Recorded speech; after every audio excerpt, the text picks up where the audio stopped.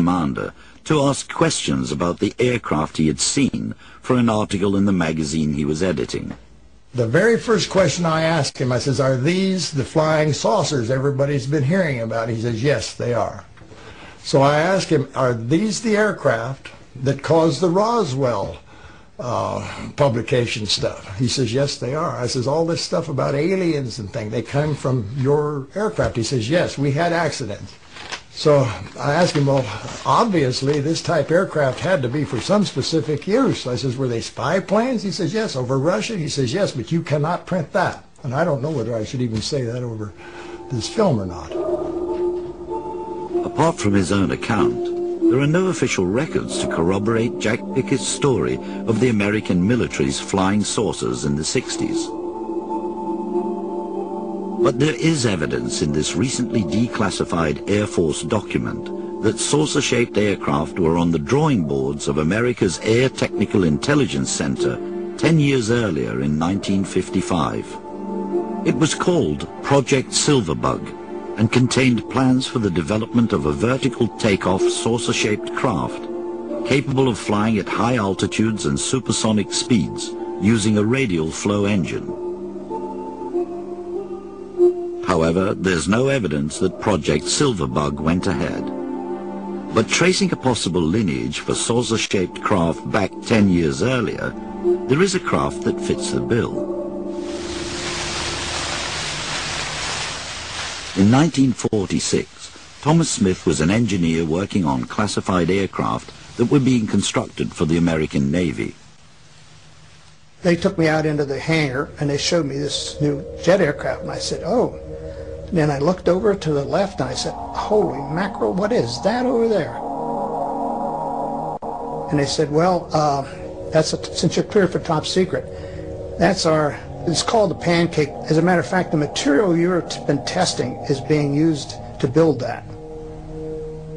It looked like a disc, and the New Haven papers would report the fact that some round object was saw flying over New Haven.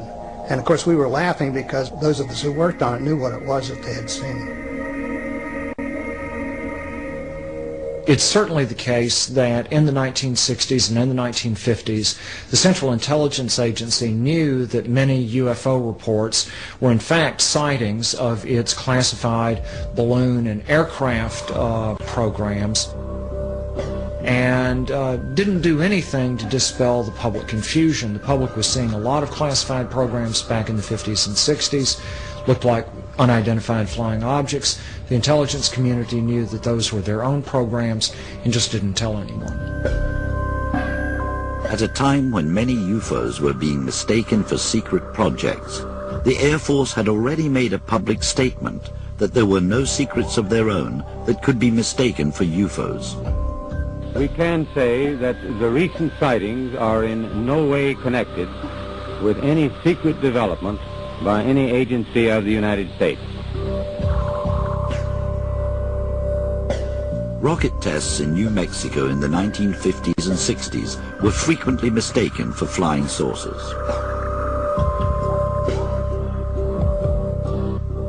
It's not inconceivable that at the height of the Cold War, the American military found in the UFO phenomenon a ready-made cover story for the many secret activities that they were involved in.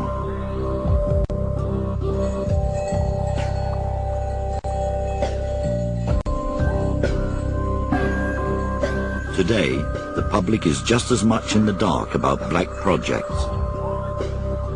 But there's no doubt that the technology is far more sophisticated and advanced than ever.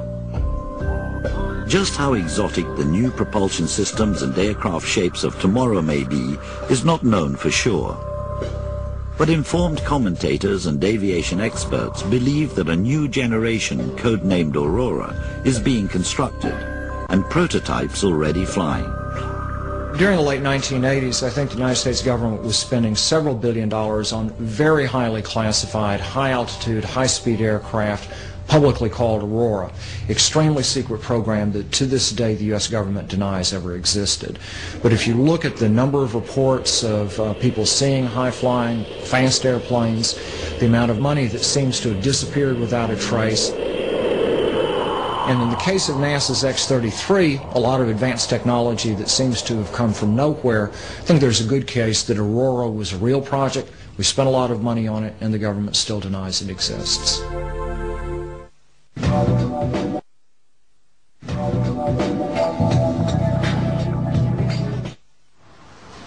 The Defense Evaluation and Research Agency at Farnborough is an executive branch of the Ministry of Defense. They agreed to look at David Spore's pictures. Dr. Richard Crowther is expert in, among other things, identifying space debris in the skies over Britain. We asked him if he knew what the unidentified objects in David Spore's pictures were. Potentially it could be a tank from a launch vehicle, it could be any pressurized vessel from a satellite. Without any idea of the resolution, any idea of the distance from the observer, any reference point against which the motion can be measured, I'm not confident that it is space debris.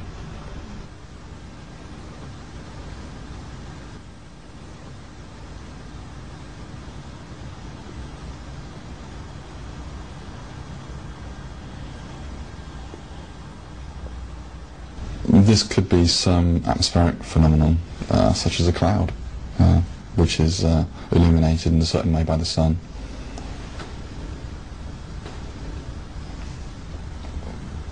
It's unlikely to be space debris simply because the apparent motion is stationary.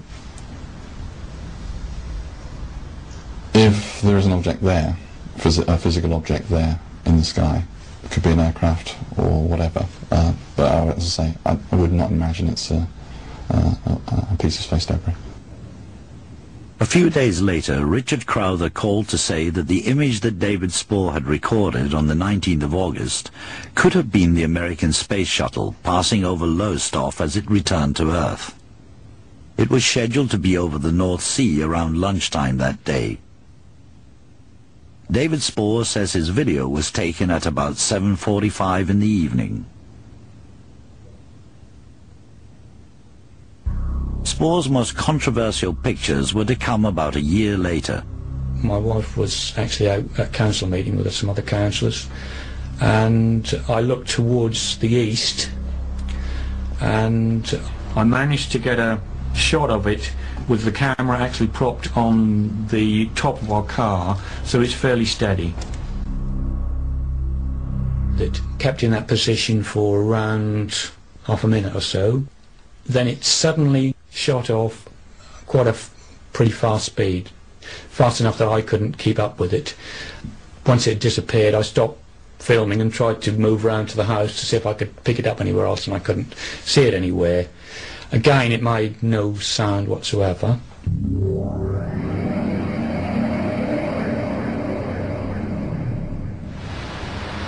David Spore willingly agreed to bring his video to London for examination by a team of forensic specialists. Network International regularly assists Scotland Yard in criminal matters. Authenticating photographic and electronic images is Rob Butler's speciality. He had examined 2 of David's videos in detail before delivering his findings. What appears to be a triangular-shaped object may not be in reality.